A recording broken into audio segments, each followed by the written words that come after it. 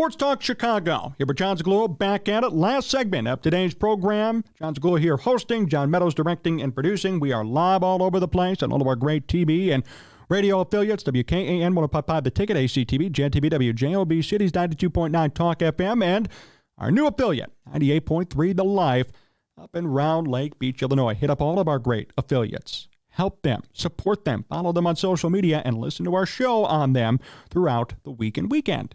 You can follow us all over at Sports Talk Chicago, and you can subscribe to our YouTube channel, hit the like button on our videos, and subscribe. We are gaining subscribers quickly, which is awesome. We have a goal of 20,000. We're about 1,300 away, so every single subscription helps as we are on the road to greatness here on STC.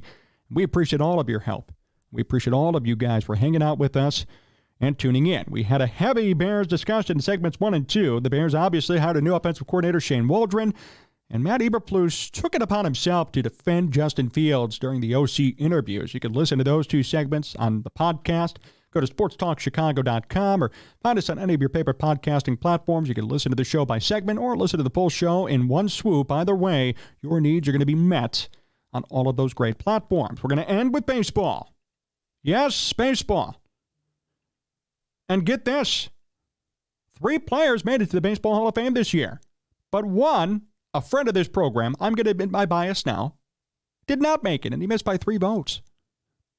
The BBWAA and the Baseball Writers Association of America, they announced who made the Hall of Fame this year in baseball. The following made it in: Adrian Beltre, Todd Helton, snooze, and Joe Mauer made it in. Our friend Billy Wagner came literally 3 votes short, and he has 1 year left to get in. Now, I think next year will be his year. If not, that'd be an unbelievable travesty. Nevertheless, it is unfortunate to see him fall just a bit short here in 2024. Now, the 3 who got in, each of them has a case for and against, except for Adrian Beltre. Beltre was a hands-down Hall of Famer, 3,000-plus hits, 470-plus home runs, one of the greatest third basemen in baseball history, by far. He played a lot of games, played in a long career, but he was dominant for a long time. Played on a number of different teams. Near the end of his career, primarily with Texas, also had a good year in Boston. And he is by far a Hall of Famer. There's no doubt about it. In fact, I believe he was actually listed on 95% of the ballots. I saw people say on Twitter, too, people are sometimes just don't get it. People were saying, well, he should be unanimous. You know what? You know what I say to that? Babe Ruth wasn't unanimous. Not kidding. Go look at the results. Cy Young wasn't unanimous. Walter Johnson wasn't unanimous. There were people at that time who voted against them. So stop with the whole unanimous talk. Who cares if they're not unanimous? They got in. There was 5% of the voters who did not vote for Adrian Beltre. Does that mean they suck or they don't know what they're doing? No, it just means that was their opinion. We should really be going back and looking through past results and saying, how the hell do you not vote for Babe Ruth? How do you not vote for Mickey Mantle? How do you not vote for Mel Ott and Jimmy Fox and Cy Young and Walter Johnson? How do you leave those guys off your ballot? What about Mike Schmidt? I mean, all of these great players. Greg Maddux wasn't unanimous. I mean, all of these guys were not unanimous. The guys I mentioned. The only one who was, the only one still, was Mariano Rivera, and I believe maybe Derek Jeter. And Jeter never won an MVP, and yet he was unanimous. And people got to stop with the whole criticism thing. But anyway, 477 home runs, 1,700 RBIs for Adrian Beltre, 3,100 hits. I mean, that's pretty much a no-brainer. I think almost everybody had him on the ballot, and certainly for good reason. Todd Helton is the other guy who got in. Helton's been waiting for a little bit to get in, and we now live in a world where Larry Walker and Todd Helton, 2 non-Hall of Famers, are in the Hall of Fame. Todd Helton, good career. I don't have any issue with his numbers, but he really didn't ever achieve any milestones. 1,400 RBIs, 370 home runs, 2,500 hits. He played his whole career in Colorado. It actually blows my mind, and even for the sabermetric people who like WAR, his WAR was only 62. This is an unimpressive Hall of Famer. And good for Todd Helton for getting in. I don't mean this disrespectfully. It comes off that way. But this is an unworthy Hall of Famer. This is somebody who is a Hall of very good player who, for some reason, voters galvanized around him because people cried about it. And now he got in. Helton's case has gone up and up. He debuted at 16%, probably where he should have been. And now he gets into the Hall of Fame in 2024. I mean, I can't believe it. Bad move by the Baseball Writers Association of America. We live in a world where Todd Helton gets in and Billy Wagner gets 3 votes short. I mean, it's all subjective. Everyone's entitled to their own opinion. But they got this one wrong again this year. So now we live in a world where Todd Helton and Larry Walker are Hall of Famers. I mean, you might as well let everybody in. Seriously. I mean, what are we waiting on then? There are a Hall of very good players. Why is Paul Konerko not in? And that's actually a fair question. So you're going to sit here and put in the all-time Rocky, the guy who played for the Rockies his whole career, Todd Helton. Paul Konerko blows away Todd Helton in every statistical category. He is a beloved White Sox figure, and yet he fell off on the first ballot.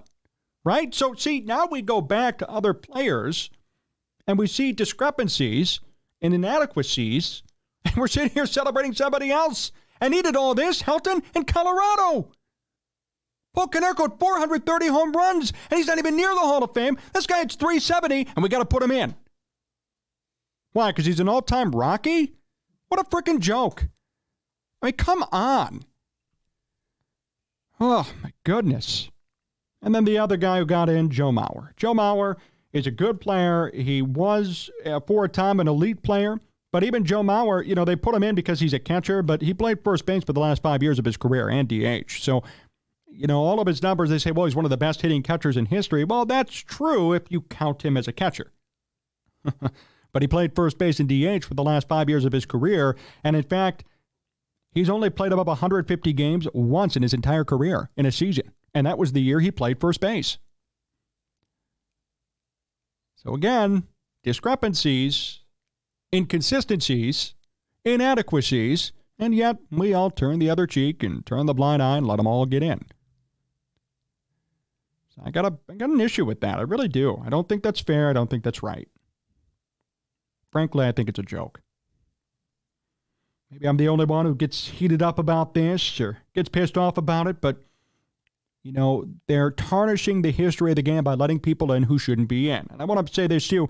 This has been happening for years. Like Phil Rizzuto should not be in the Hall of Fame. Herb Pennock should not be in the Hall of Fame. There are guys in there today from the 30s and the 40s, 50s, 60s, on and on and on, who should not be there. So it's not just this electorate who's getting it wrong. But this electorate, for some reason, is feeling like more and more people should get in for no reason. Scott Rowland's in the Hall of Fame. I mean, did anybody... I mean, when you watch Scott Rowland play, did you think, yeah, this guy's a Hall of Famer. He's one of the all-time greats at third base. He is the worst third baseman in the Hall of Fame. And Todd Helton might be one of the worst first basemen in the Hall of Fame. Based on numbers and based on what he did, where he did it, yeah, there's a huge asterisk next to his name. And then Joe Mauer. If Joe Mauer finished his career playing catcher and put up the numbers that he did, I could see a case why. I wouldn't even support it, but I could see a case why. He won an MVP. He won 3 batting titles as a catcher. That's pretty impressive. But he played catcher for only half his career. The last 5 years, as of course the position had a wear and tear on him, put him at first base. Next, they're going to put Buster Posey in the Hall of Fame, which they probably will. And meanwhile, guys like Billy Wagner who actually deserve it. Billy Wagner's top 10, top 5 all-time in saves and was dominant forever. His ERA plus is 60 points higher than Trevor Hoffman, and yet he's waiting till the 10th try to get in. Somebody like him. In addition to, by the way, other guys who came close and didn't make it. Now, I don't agree with all these players, but like, for example, Jimmy Rollins got 15% of the vote. Jimmy Rollins is an all-time great middle infielder. There's no doubt about it. MVP winner, World Series winner, legendary baseball player. He's getting 15%, but we're letting Todd Helton in. Mark Burley got 8% of the vote. He gets to stay on the ballot. 5% is the minimum to stay on. Mark Burley was a very good pitcher. Do I think he should get in? I don't know, but you know what? He's getting only 8%. We got people at the top who are just as similar in production getting more. This is a weak ballot anyway, though. I mean, I'll look down the list. I'll name them off for you real quick. Gary Sheffield, by the way, fell off the ballot. He did not get in. Gary Sheffield finishes at 64%. He fell short. He will go to the Veterans Committee. My guess is he'll never get into the Hall of Fame. And you know what? I mean, he had 500 home runs. Now, I know there were the steroid stuff. That's the thing that bothers me about it. But at this point, I mean, you're letting Todd Helton in and not Gary Sheffield? Who was a more generational? Who was a more respected player? How many kids imitate Gary Sheffield's batting stance? That should say enough about his impact on the game and his numbers. Chase Utley, oh boy, wait till he gets in. And it's coming. I'm telling you, people, it's coming. This was only Utley's first year. 28%. All the sabermetricians are going to get into a room and put out a big press release and public relations spin, and he's going to be in the Hall of Fame in 5 years. Mark my words now. He shouldn't be there. Randy Ramirez and A-Rod were quite short. Carlos Beltran had a big boost, and Andrew Jones, another big boost too. No disrespect to Andrew Jones, but he only had 1,900 hits. I mean, he didn't even have 2,000 hits. And Andrew Jones, after he left Atlanta, famously sputtered out. Signed that big deal in L.A., hit 158 in 81 games. And the Dodgers literally were so stunned at his regression, they just cut him loose. And now he gets to be on the Hall of Fame ballot and might end up getting in. I just don't understand how some of these voters vote. You know, it's been a lifelong dream of mine to have a Hall of Fame vote. I never will because I'm never going to be a quote-unquote qualified writer. But if I did, I'd clean that place up. I'd clean that place up in a second. My ballots would be so different from the norm, people would get pissed off and I wouldn't care.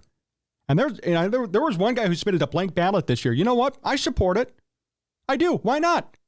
Who on this list is elite besides Adrian Beltre? Really, who on this list is like way up there, slam dunk? Yes, I know.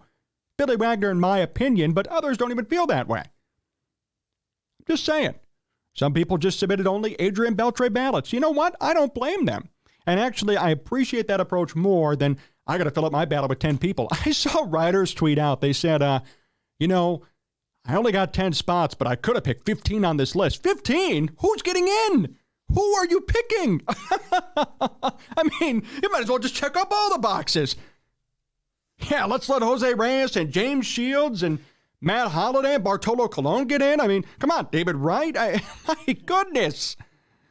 Ooh, these guys drive me crazy. Nevertheless, those are your three who get in: Adrian Beltre, Todd Helton, and Joe Mauer. They're in the Baseball Hall of Fame, and that will do it for us here on Sports Talk Chicago. I appreciate everybody tuning in. What a great, fun, and electric, high-energy show here today. Thank you to all of our great affiliates. Our new one, 98.3 The Life, WKN, 105.5 The Ticket, HCTV, Gen TV, WJOB, and Cities 92.9 Talk FM. Big thank you to John Meadows, directing and producing. To all of you, follow us at Sports Talk Chicago. Subscribe to the YouTube channel. Hit the like button. And make sure you stay with us. Stay part of the conversation moving forward. Appreciate you. Until next time, so long from STC.